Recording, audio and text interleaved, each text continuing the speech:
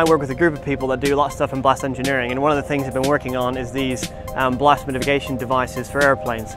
So basically trying to help protect airplanes should there be a bomb on board the plane. So what we've been doing is we've been testing out these bags actually in situ in the planes to see how they perform. We've been involved in a consortium sponsored by the European Commission. The consortium's got lots of different partners with different skills, right away from airlines, baggage handling people, composites experts, fabrics experts, aviation security experts. Our role is as the blast engineers. So we advise on what the loading is likely to be from a blast, how to best try to put the fabrics and the materials and the concept together to be able to give the best chance of mitigating that. And then finally, at prototype testing stage, our job then is to actually do the blast tests on a real aircraft structure.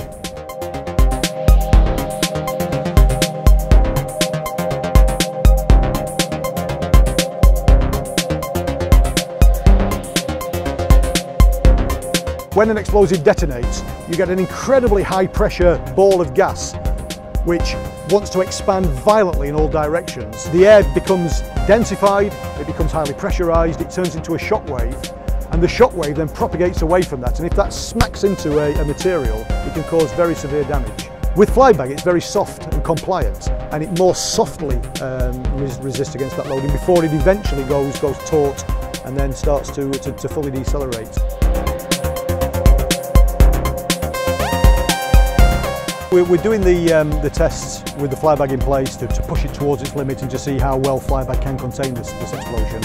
As a comparison, we want to see what happens when we have an explosive in the aircraft without flybag in place, and we can demonstrate just how effective flybag is at mitigating those worst effects.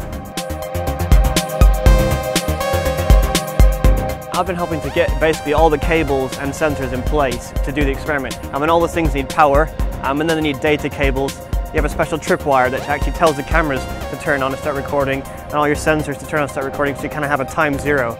Today will be, I think, defined as a success, being able to complete all the experiments and seeing how much better the planes are for having the bag inside. Doing a test without any mitigation and seeing a big hole blown in the side of the plane is actually a good comparison to how much the bags are doing.